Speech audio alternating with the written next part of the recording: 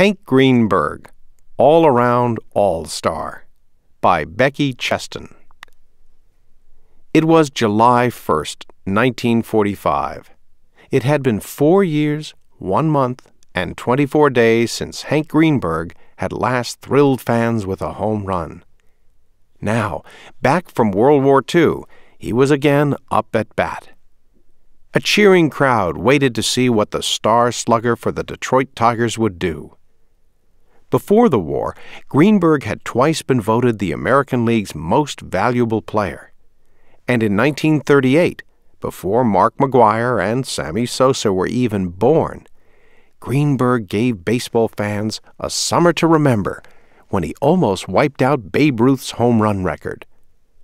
But on that day in 1945, fans must have been wondering, did Greenberg still have what it takes to be an all-star? The answer was in his actions. Greenberg smacked a homer into the left field seats. The secret to Greenberg's success as a ball player was hard work and determination. Even when people said he was too tall or called him names because he was Jewish, Greenberg always held on to his dream of playing in the big leagues.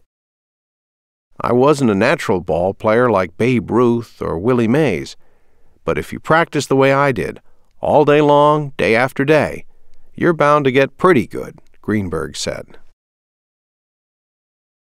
As a child, Greenberg rushed home every day after school, grabbed his bat, glove, and ball, and dashed to the ballpark.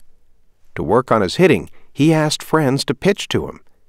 To improve his fielding, he asked friends to hit the ball to him while he counted how many he could catch in a row.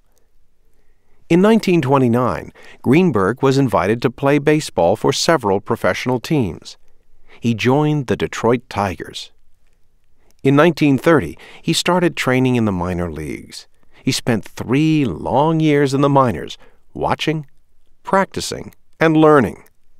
Finally, in 1933, Greenberg got his chance. In his first major league start with the Tigers, Greenberg smashed the ball out of the park. A home run! Playing baseball wasn't always fun for Greenberg, though. Whenever he went up to bat, some of the fans and players would call him names because he was Jewish. But over time, as he led the Tigers to win 4 pennants and 2 World Series, he earned the respect of those around him. In the summer of 1934, Greenberg did something else that made people admire him. The Tigers were in a race to win the American League pennant. Every game mattered. But one game was scheduled on Yom Kippur, an important Jewish holiday. Greenberg decided not to play. Everyone was talking about it. Edgar Guest, a famous poet, even wrote about Greenberg. "We shall miss him on the infield and shall miss him at the bat, but he's true to his religion, and I honor him for that." When Greenberg entered his synagogue that day, everyone applauded. Greenberg had become a hero.